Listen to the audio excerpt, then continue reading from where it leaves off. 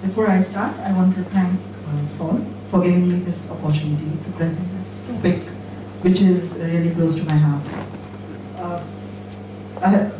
I would like to ask in the group how many people have been working on microservices and generally for more than a year now?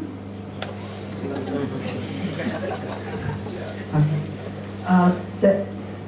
The reason I'm asking it is because as the time will go on and you will work more and more in microservices, for people who have already been working for some time, will realize the importance of this topic. I know this is quite a boring topic generally, to talk about documentation to a bunch of developers. I'm a developer myself. So I know whenever somebody tells me to document, I'm like, that's not for me. Just look at the code and you will know what's going on. And I'm sure it's the same for this group. But if you see the way microservices work over a period of time, you'll realize that it's important to have some breadcrumbs along the way, some treasure map, to find your way back into the microservices that are already existing in your ecosystem. Because soon it can become like a swamp.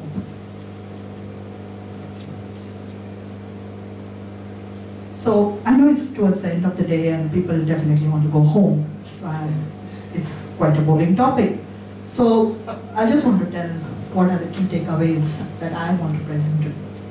First thing is, don't let your microservices be like Stonehenge. Now I'm sure everybody knows what is a Stonehenge.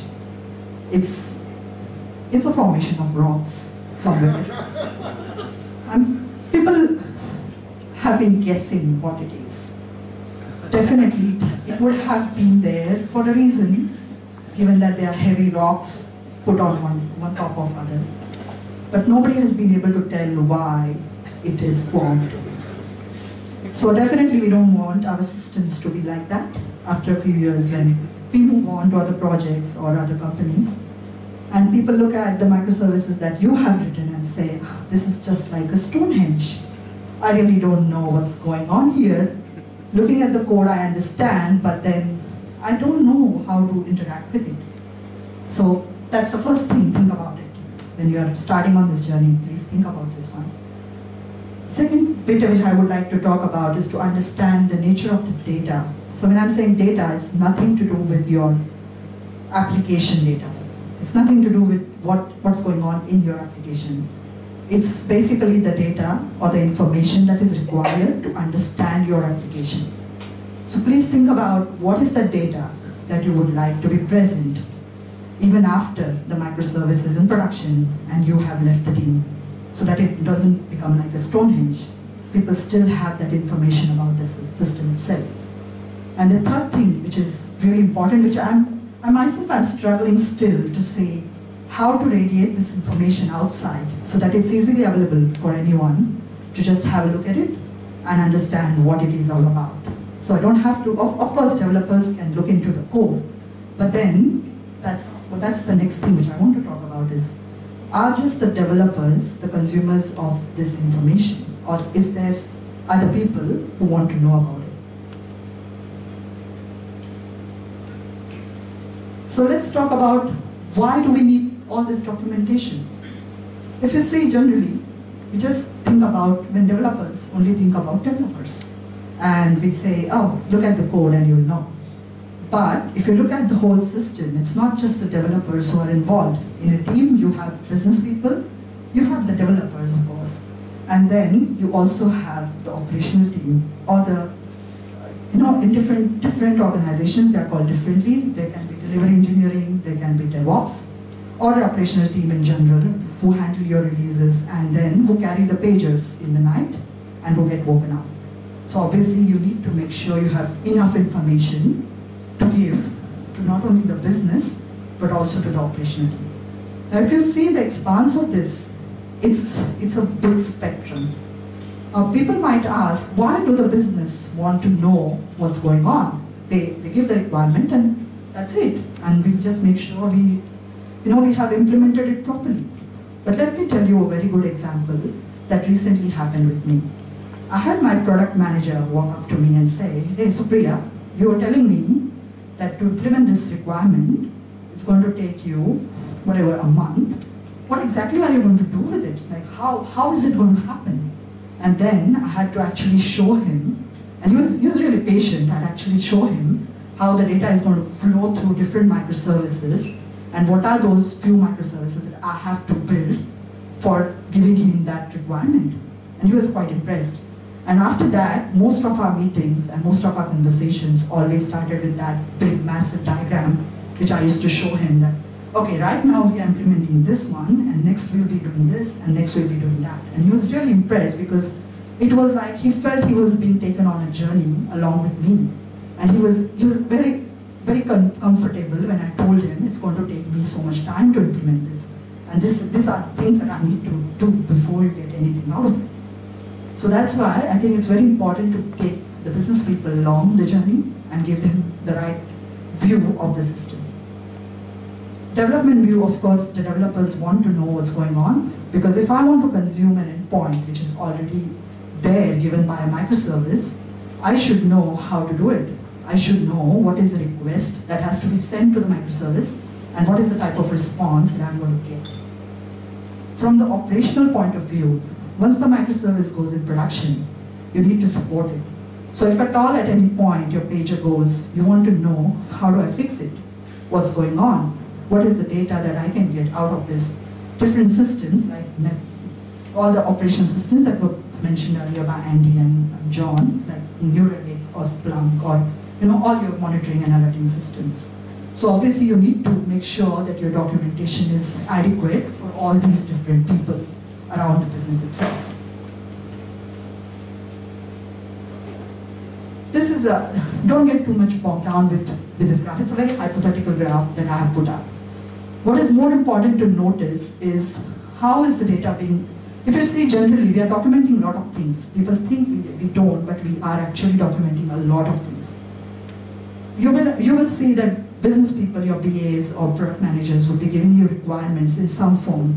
It can be a one-liner written somewhere on a lean kit card, or it can be a massive big requirement document with a picture of a screen, or it can be in any form and shape. So that is your requirement. So if you look at this diagram over here, as the time progresses for your project, so from you can imagine the timeline to be the lifetime of your project and beyond. And if you look at the blue line which is basically how your business requirements are being sent to you. So those are not changing too much. Like once the requirement is given to you, obviously there will be small changes here and there, but while your team is implementing it, the requirement is not going to change radically. And so if you see the blue line is pretty much like a step with a small fluctuations in between. So what that denotes is the requirements are coming in at a pretty steady rate, and the deviations or the degree of change is not so much. The red line shows the development. So the type of documentation that you're doing, it can be in the form of README in your Git, or it can be in any maybe hand-drawn pictures to show how your architecture is going to be with different microservices. It can be anything. And that type of documentation that you do initially would be changing quite a lot, because you are still trying to formulate how would you design your system itself. And over the period of time, the changes will happen as you maybe split your microservices or merge them together or add new ones to them. So obviously the documentation will be sort of initially high, but then over a period of time, you will know when it will change. The green line that you see is more around operational type of documentation. So when I'm saying operational, it is basically information around SLAs, or it can be information like how is your infrastructure available, or how is it designed, how do I do a deployment of a microservice. All those type of documentation, initially it will be fluctuating as you keep adding it or making it more and more mature. And over the period of time, you can see the line keeps going up, because obviously you'll have, once your service is in production, you'll have some kind of troubleshooting guide going on where if your service goes down, you want to know how to fix it. And with that data, it keeps on increasing. Similarly, there will be information such as logs, a lot of logs that are generated or radiated out of the system. So all the data keeps on increasing. So you can see that there's different type of data, and the nature of the data that changes is different for business development and the operational view. So this kind of shows the significance of how do we collect the data. So now I'll explain what I mean by rumors and facts in a minute. But if you look at this pyramid, when you are developing, when the project is going on, that's when the business requirements play a maximum role. Once the project goes into production, once the whole ecosystem goes into production, then operational part is what makes more sense and what is most sought after.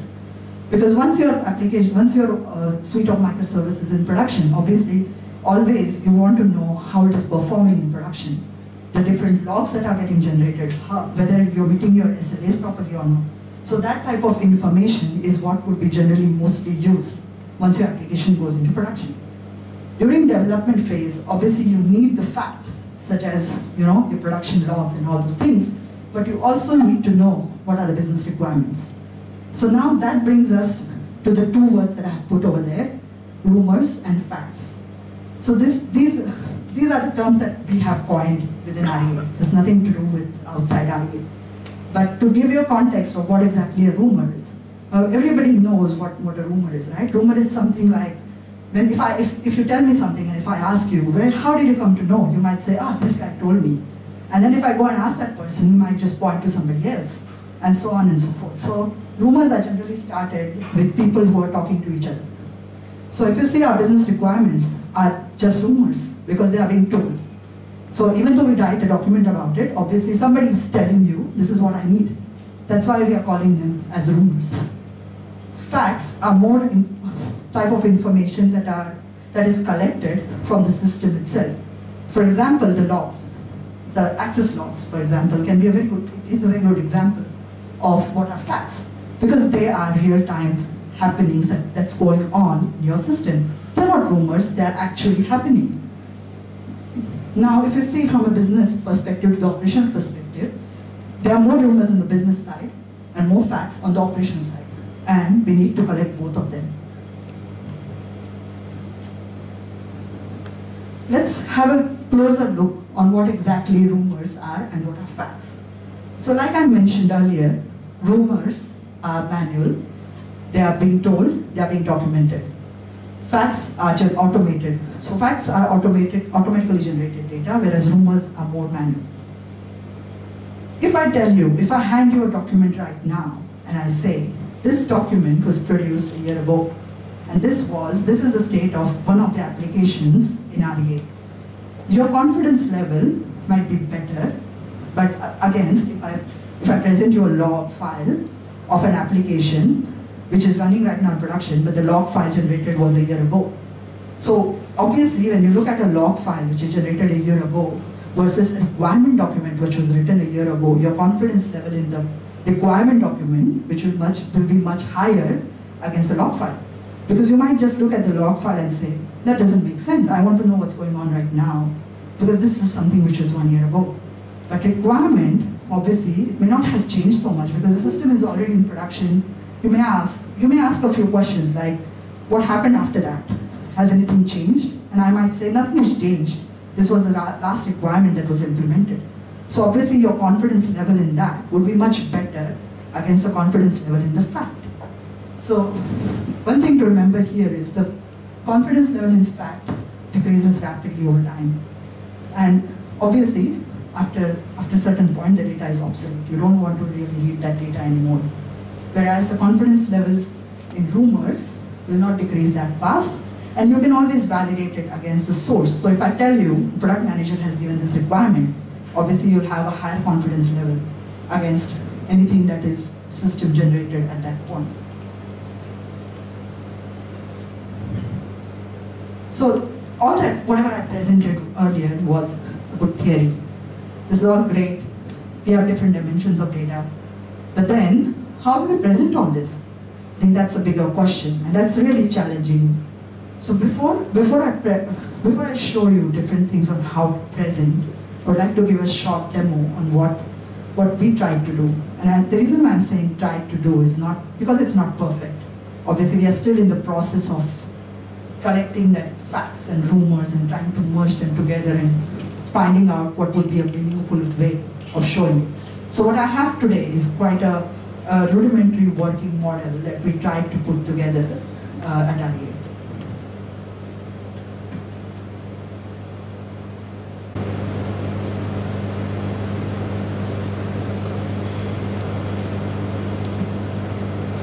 So this is a very crude UI that we generated. So what you see over here is a catalog of all the different microservices that are there in our system, in one part of REA. And you can see over here the description is all weird and it's all different because it is being picked up from the README files of the Git repositories. So this is all taken from the corresponding README as of now. Okay, so this is the, you can call it not really a fact, but also not a rumor because it's what's the state of the system as of now from the READMEs. So there are different things going on here. And if you see on the top, we tried to give business processes. So these are the different business processes that were documented at one point in time. And if I just try to show you,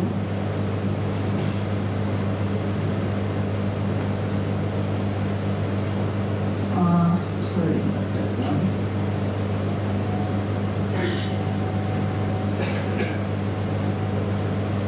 So if you see over here, the way we tried to document the business process.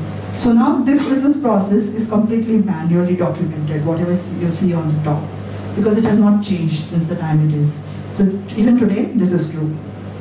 And if you see the components involved, some of them are manually documented, but the graph is automatically generated by the system, depending on the information that we collect. So here you can see how we are trying to connect a business process, which is whatever creatively. It tells you what that business process is doing. The roles, so basically who are the people who should be knowing about this business process, and then what are the different microservices or different components that actually play a part in that business process. So here we are trying to connect a requirement with the different microservices that would be taking part in implementation of that particular requirement.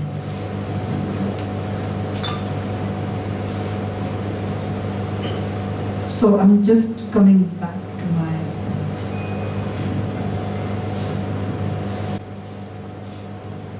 So let me. I'll come into the. I'll tell you more details about the implementation of that. How we are presenting that data. So just to give you a quick overview, the UI is a different it's a different microservice, and you can treat it like a peripheral. So you can replace it with whatever you want. That was just a crude UI that we had developed. So that's not really that interesting, I would say. So like I mentioned earlier when I did the demo, the business view is something that can be a rumor. It can be manually documented like how we did, or you could try to give, because the whole idea is to give a map. So instead of actually document that how we did it, you could actually try to give just a URL to your LeanKit card or Jira ticket number or whatever, wherever your requirement is being captured in its form. So the idea is not to increase the work of documenting things separately. It's basically to give you a pointer as to where you will find the details about this particular requirement. The components involved is something that generally we try to maintain manually, because obviously as you're going to start building microservices, you would want to know what microservices are interacting with each other at this point. This is the interesting bit, the development view. Now in the development, so before I continue, I want to make sure people understand, service discovery that I'm talking here has nothing to do with the service discovery that normally people understand, because I have had these questions before. Is it the same thing? No, it's not. The service discovery that I'm talking here is a service discovery required to understand what microservices are running in your system. So when I'm saying that, I'm not sure how many people know about PACT, but this diagram is something that we tried to give from a PACT broker. So what it does is you can see which are the consumers and which are the providers in this diagram. So these are all live running microservices, and these are facts. So what you see over here, this diagram, which I've taken from PACT broker, is fact. So you can see how different consumers are interacting with different providers in the system. And if at all I change something, the diagram, and I refresh the diagram, this is going to change. So these are facts. If I click on one of these arrows here, unfortunately I'm not able to show you a demo of this. If I click on one of these arrows here, it is going to show me what is the contract between this consumer and this provider. So this is an example of how we can present the facts. Similarly, there are other ways in which we can collect the facts. HTTP access logs to understand which services are being accessed. There can be special gems written. So we had a special gem which we had written internally to radiate that information outside from the services that are running into production. We can also use Docker registry now. Docker being the new thing to implement, you can use the Docker registry to get information about microservices that are running in production. The operational view. Now, in the operational view, I've just shown four key things, but there are actually many more that could be shown here. The first thing is SLAs. Now, in many organizations I've seen, people don't really bother about documenting SLAs anywhere. But the way we did it at REA was in the special gem that I mentioned, which reads the data out of the running service. It actually reads some data from the README, in which we had built a template, and in that you can specify one part where you should specify the SLA required for the microservice. Because obviously some of your microservices may be required to run only during business hours, and some might be required to run 24/7.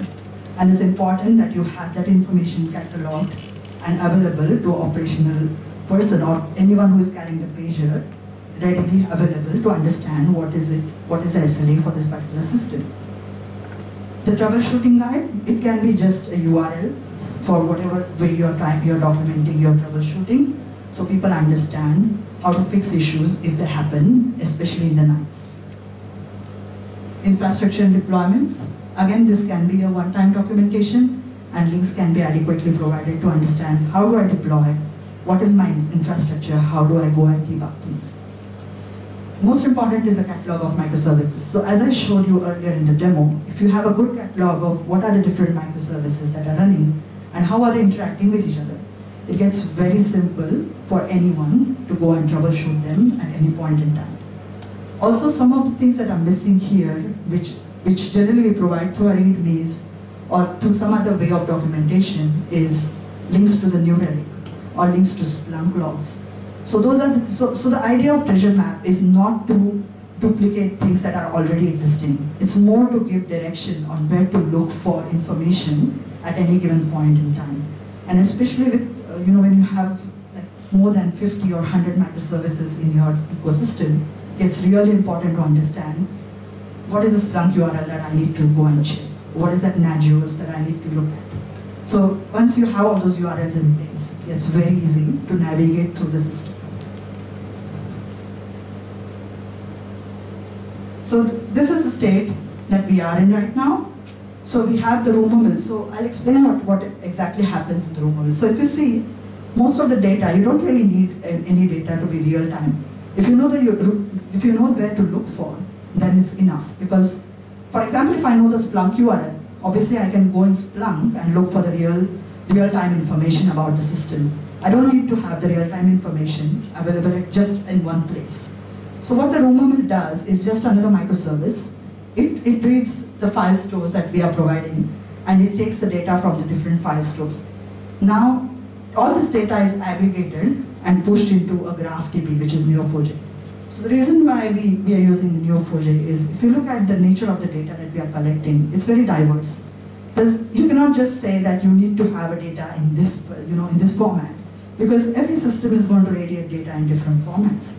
So the best way to actually represent the data was looking at the tuples, or if you have heard about RDF tuples, that's where we started actually, and then we replaced it with a graph database like Neo4j to integrate all that information into one system. So when I'm saying RDF tuples, if you see, it's very simple to express something in a form of subject, predicate, and object. So it's more like a language, right? So if I say, for example, my account managers is a microservice. So if I just break it down like this and I start relating this data with each other, it gets very simple to represent it. And also makes very simple to then finally integrate it in a database like Graph, like Neo4j. So that's why we chose that, but this was like a very recent addition. Initially we started with just files, keeping the data in form of tuples and reading it using RDF libraries.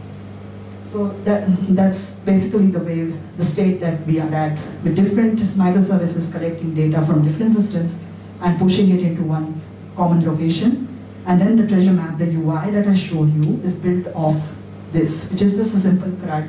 It's not even a CRUD, it's just read only over this graph database. So the reason why I'm not stressing so much on the UI is because UI is just a means to an end. You can have brilliant ideas of radiating that information outside. You can use WordPress, for example, to keep a rolling, a rolling way of keeping that information. Or you can use SMS if you want to really trouble somebody. But so basically, whichever format you want. So you can imagine how do you want to radiate that information out of this graph database. That's why I said UI is least of a concern. You can think of whatever way you want to radiate that information. I think. So I've blogged about the Treasuremap on the REA Tech blog, just in case if you have not read about it.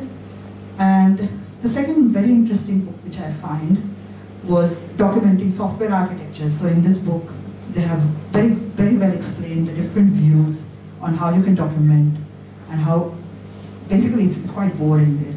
But if you really want to, I read it at one point. It gave me a lot of ideas, but yeah, that's a good book. That's it. That was my talk.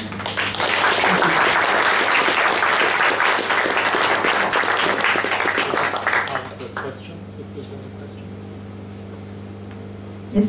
Do you use a wiki as well, like Confluence or something? Yes, we did try that at one point, but again, like I said, it's up to you what you want to use. Okay. So the whole idea one brilliant idea that we had with rumors was to put an expiry date on each of them, so you know till what point I can believe in this, or after that my confidence level can decrease, and then I can even have like a version control history to say, okay, this is fine, this is as of this date, is there a previous version to this, so I can refer to that. So yeah, we had a lot of these, how do we represent, that's the most challenging part if you see in this whole thing. How do you represent data so that it doesn't get obsolete especially? Just to quickly add to that, I think Confluence is really cool because you can transpose different snippets of information, so you can keep those very useful. Yes, yes. Just have like a template for Yes, definitely. The data flow that you show in the demo, was that manually created or is it automatically created? Some part of it was automated, some part of it was manual. So basically whatever I showed you was coming out of the graph, the Neo4j. So some part of it was manually taken from documents, some of it was automatically being generated. So yeah, I know there are a lot of limitations in that because like I mentioned, we had this talks going on how we can put some more information about the data itself, like whether it is manual or automated, or like I said, expiry dates or time to live or those type of some flags on there, so people really might just know how far they should believe in that data. I guess sort of following on from that, how much of the documentation is automatically generated, or you're relying on annotations and things driven from the code to sort of feed into that UI that you showed? So like, from the UI, the graph that the diagram that was generated was obviously not, it was automatically generated. Right. But the descriptions and some part of the business requirements was all manually entered.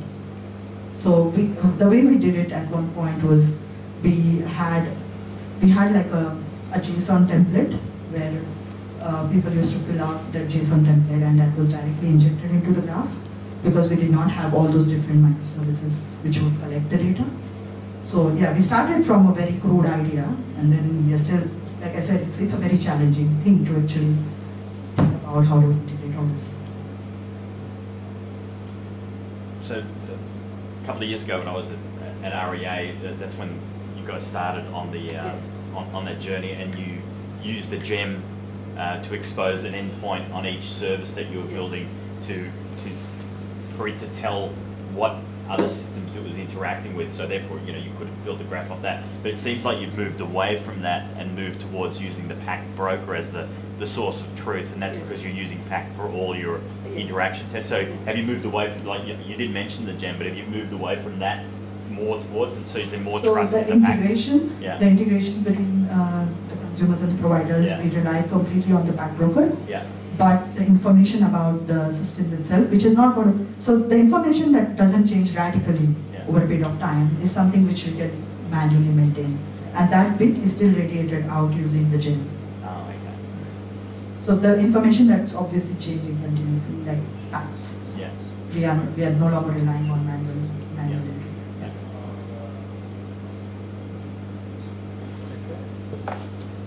Thank you. What happens if the microservices architecture is developed by two people,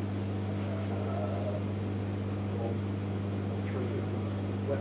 Or when, at what number or what size of development team, size of architecture does this come into play? Because I feel like half of it could be done with Slack or or just like one monitoring tool. Communication, for understanding. When does that threshold, when do you pass that threshold? So there are a couple of things here that come into play. It's not just number of developers, because if you see culturally at REA, people hate documentation, and I'm included in that. I mean, I hate it. Really. But that's where I asked in the beginning how much time has gone since you have written your first microservice. Because if you move away from that system for some time, obviously it gets very hard for you to understand what's going on, especially if you're new in a microservices world. So that's where this helps, because the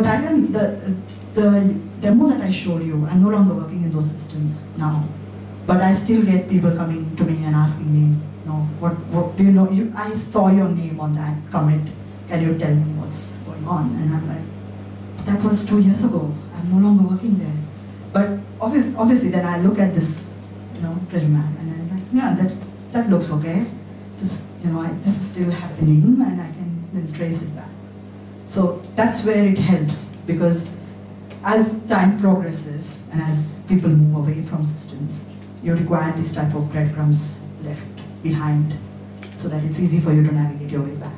I think that's the most important thing. All right, thank you.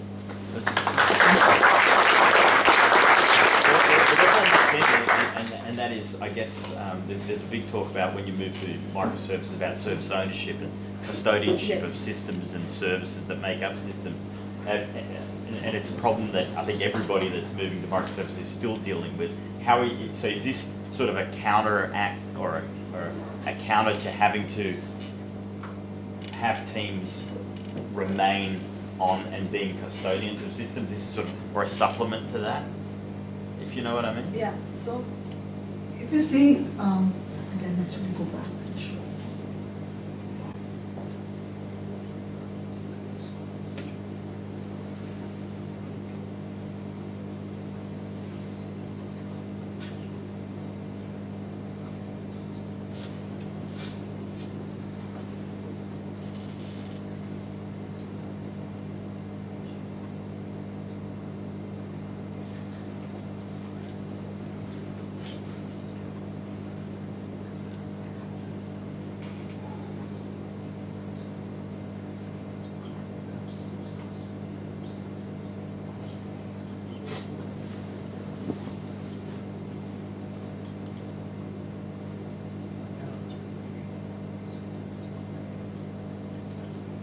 If you see over here, you can see the custodian mentioned, and that team still exists. So obviously, if I go and search for that team, there would be, people might have changed.